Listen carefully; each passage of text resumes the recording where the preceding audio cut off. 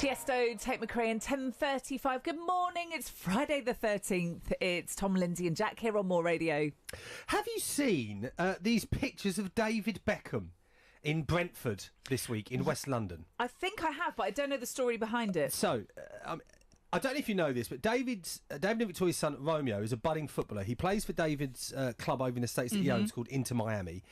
He's now signed for Brentford, who are a Premier League team. This is Romeo, but he's signed for their B squad. Okay. So he's like a level below. What age is he now? I think he's 19. Okay. So he's trying something like that, 19 or 20. He's trying to make his way through it. And the bowl accounts, he's quite a tidy player. Anyway, he made his debut for Brentford B against some other team that we've never heard of. And they don't play this at Brentford's normal Premier League ground. They play it at like a smaller ground, like a non-league ground. And David, being the doting dad, thought, well, I've got to go and support him. You know what I mean? Got to go and give him a love. And of course, he's actually from East London originally, Beckham, but he's gone to Brentford to see it. And it's a real ramshackle ground, this.